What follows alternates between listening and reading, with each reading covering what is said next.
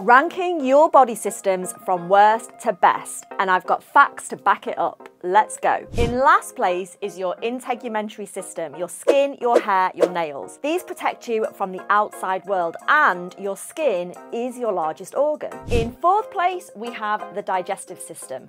This turns your food into fuel, and your small intestine is a whopping 22 feet long. In the middle, we've got your musculoskeletal system, your bones and your muscles. Now, without this system, you would just be a puddle or a blob on the floor.